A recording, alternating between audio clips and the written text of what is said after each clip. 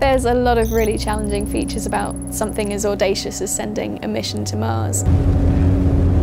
I will retire really happily if we find out there's life on Mars, and probably with a Nobel Prize, because this is one of the holy grails of science, to actually see whether there could be life anywhere else in the universe. Over 4 billion years ago, Earth and Mars looked very different. Mars was a water world, blue and full of lakes and rivers, while Earth was a dusty, lifeless planet, an atmosphere filled with carbon dioxide. Then everything changed. Mars lost its magnetic field, which exposed it to the sun's radiation. This, coupled with the so-called late heavy bombardment of asteroids, saw its seas evaporate and its surface freeze, changing Mars forever. Meanwhile on Earth, life flourished. For decades, humans have struggled to reveal the secrets of the red planet. There are signs there could have been life on Mars, and now this rover is going where none have gone before, underground, to hopefully uncover the answer to the question, has there ever been life on Mars? Between August and October 2022, Earth and Mars come into a favourable window of alignment, when the journey takes the least amount of time and fuel to reach Mars. A time that happens only every 25 months. Then the Rosalind Franklin Rover, named after the DNA pioneer, will be launched on her own journey of discovery. Abbie Hutty, the lead structures engineer, and physicist Professor Andrew Coates have worked for a decade to be ready to take the next step in space exploration. I do dream about Mars occasionally and what we might get on the surface, and once we've got to the surface, is it going to work or not?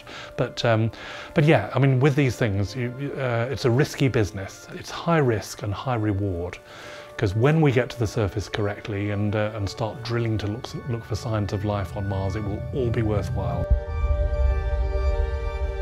Personally, I think there is probably life elsewhere in the universe and possibly elsewhere in our solar system, but whether we find it with this mission or not is maybe a more complex question. The engineers and scientists had no margin for error. The conditions on Mars are extreme and hostile for any visitor from Earth. Abbie, we know how harsh the conditions would be for a human being on Mars, but it's thrown up a lot of problems for engineers and designers too, hasn't it? Yeah, actually one of the big things that we struggle with, it sounds silly, but it's the temperature on Mars. It's so cold on Mars, so it can get to minus 130 degrees centigrade at night on Mars, and it rarely gets hotter than about 5 or 10 degrees during the day. But also it fluctuates really dramatically day to night, so that daily fluctuation in temperatures can be really challenging from our structures. And radiation, I guess, as well. So on Mars you're not protected with a big magnetic field or a strong atmosphere like we have here on Earth. So that's, for our electronics, is really challenging. It means that you get lots of false positives in your code, bit flips and things like that we have to watch out for, detect and correct for before they do any damage to the signals that we're transmitting. This is an incredible facility, but how close is this to the conditions on Mars? So this facility is designed to be visually very close to what we're experiencing on Mars, and that means that when we're developing that autonomous navigation, we're getting the right kinds of images and we've got the right kinds of terrain to navigate through. Airbus Defence and Space UK was the lead builder. They tested prototypes here in the Mars Yard. So Abbie, this is a prototype of the Rosalind Franklin, and that is the rover that will be going to Mars, but not this one. Yeah, so we call this one Bruno. So we've been using Bruno to develop the autonomous navigation system. So meet Bruno. He looks a little bit like the Rosalind Franklin Rover. We use him in this facility to take the right images with his cameras, to get the right kind of contrast and images back into his computers. And he's watching us. He is. And then he will be able to perform all of the drives, so he's got all of the right locomotion system and wheels on board. For life as we know it to exist, you need water. There was great excitement in 1877 when astronomer Giovanni Schiaparelli identified channels and called them canali. which was mistranslated into Canals, implying there was not only life, but intelligent life on Mars. This inspired Professor Percival Lowell, who also believed he could see a network of artificial canals. Sadly, it's now thought that both men were deceived by images of the blood vessels in their retinas, reflected in the telescope lenses. These wheels look rather clever contraptions. Yeah, so this is one of the things about sending a mission to Mars, is that if you're looking for life, you don't want to contaminate Mars with Earth life. So that means that all of the materials that we make the rover out of have to be inorganic in nature. So we can't use rubber. Rubber comes from trees. That's an organic molecule. It would maybe give us a false positive if a bit broke off and got into our samples.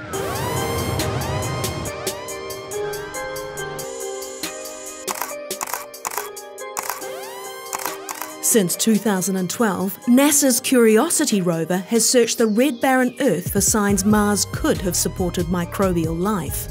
But it's hoped the Rosalind Franklin Rover will be the first of its kind to go deeper.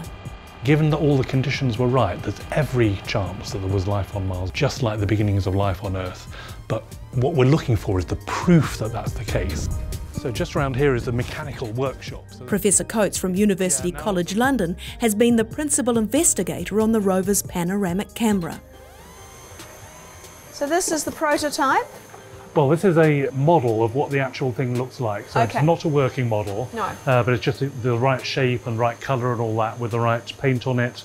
So it's exactly what it looks like on the top of the mast of the rover. Looks like we've got 3 cameras here. Yeah, so we've got at each end there's 2 wide-angle cameras. So those are separated by further than the human eyes are.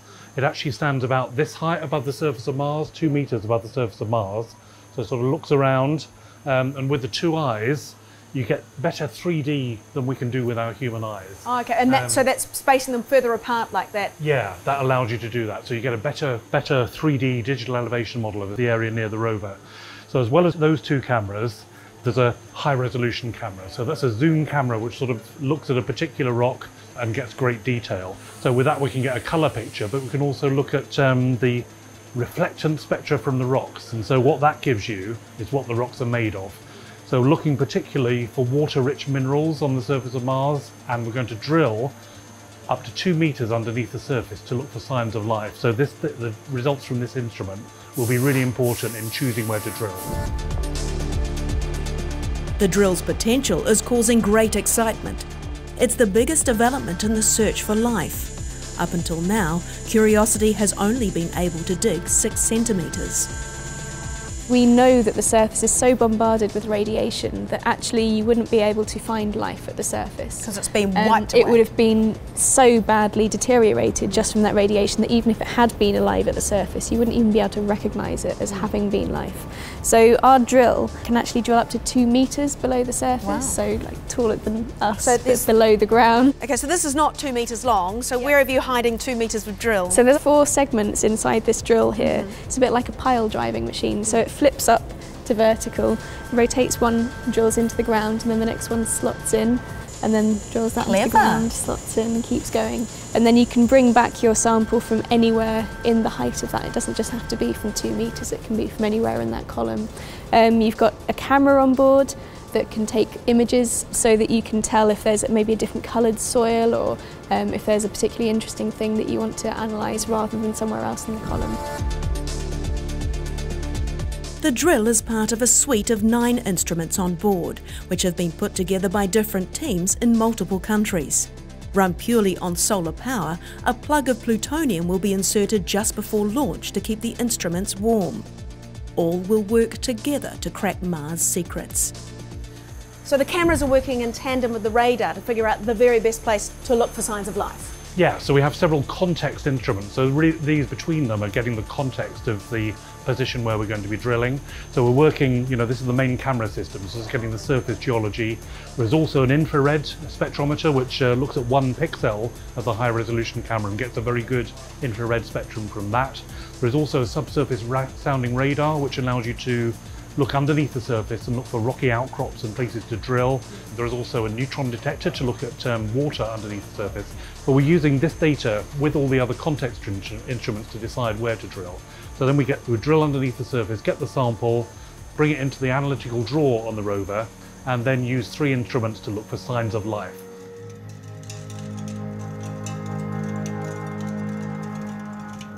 Inside the rover there's an onboard laboratory, and so there's something called the analytical drawer. So there's something which looks at mineralogy, there's something which looks at, could they be organics? And I think the star of it is going to be the Mars Organics Mass Analyzer, which is going to be looking for carbonates and looking for amino acids, that sort of thing, the building blocks of life. So all in all, we're building up a picture of what conditions were like, what habitability was like, and actually going to the heart of the question of, was there life on Mars?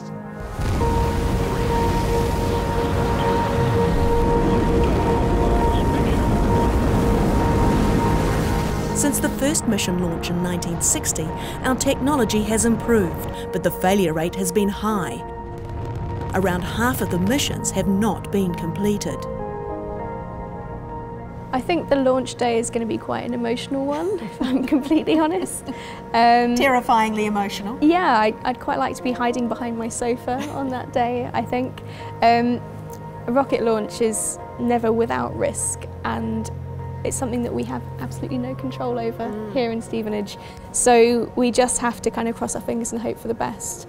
And engineers like control. I particularly like control, so that's one of the things that I'm going to find the most challenging, yes.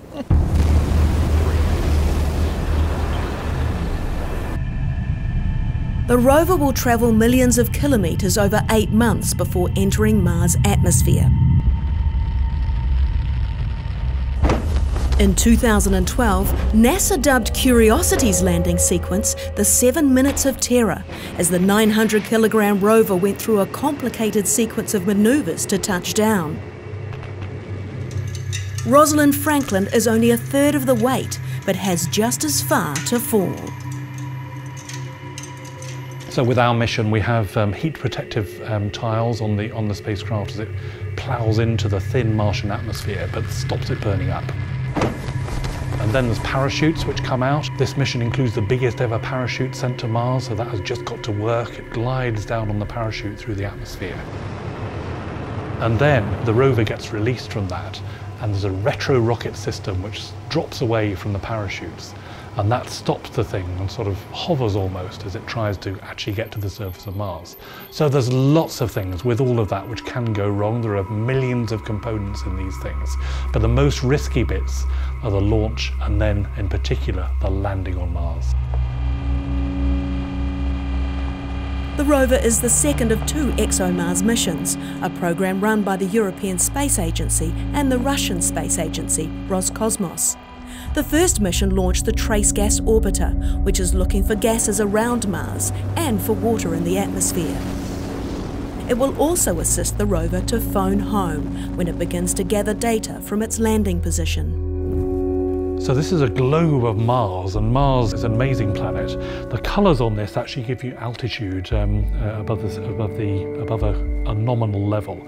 So it's going from blue, which is very low, through to reds and whites, which are really high. But where we're going to land actually is this point here.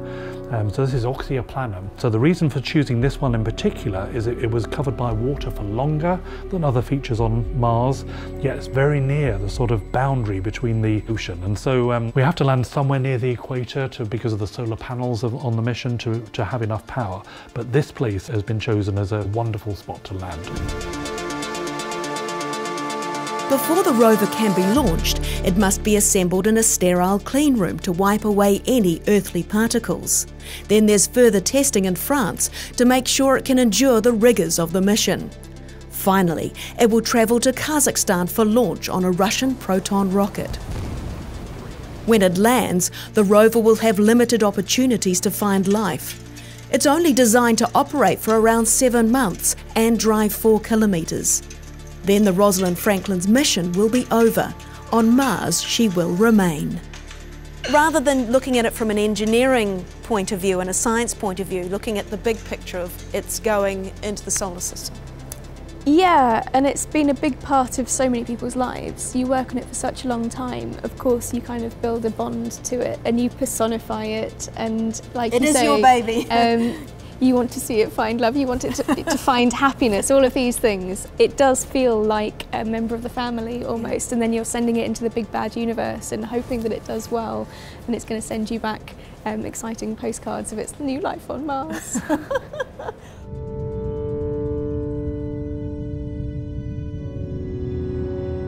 Because if we have life on Mars, that gives us a clue that life would then be widespread. Because we're finding out now about extrasolar planets, planets in other solar systems, and so the possibility of life there becomes even more possible. I think the big question is, are we alone in the universe? Is there life elsewhere in our solar system? And they're the ones that I would really love to be part of the team that found the answer to. I think that would be phenomenal. As long as Mars blinks down at us from the night sky, our desire for answers will never fade. Neil Armstrong talked of one small step for man when he walked on the moon. If life on Mars has or does still exist, that would be our next great leap in space exploration.